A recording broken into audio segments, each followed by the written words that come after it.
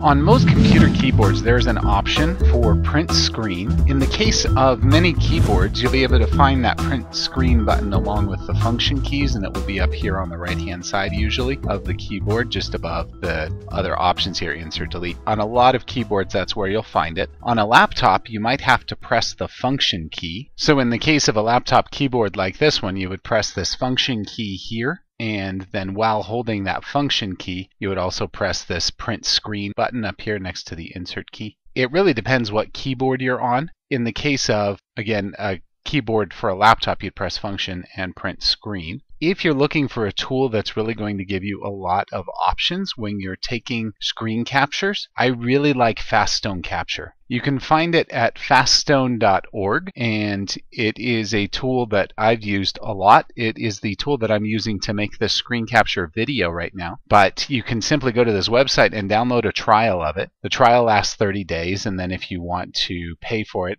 it's $19.95 for an unlimited license for life. I really recommend getting FastStone Capture, but if not, you can also just do print screen on your keyboard, and that gives you an option as well. But once you record or take a picture or a screenshot inside of FastStone Capture, there's lots of editing tools afterwards, and I can't show you those at the moment because I'm currently using FastStone Capture to record, but there are lots of editing tools. You can add annotations, you can add arrows and images and whatever else you want. So those are the recommendations I would have for you as far as how to take a screenshot in Windows 7. If you liked this video, please be sure to give it a thumbs up below.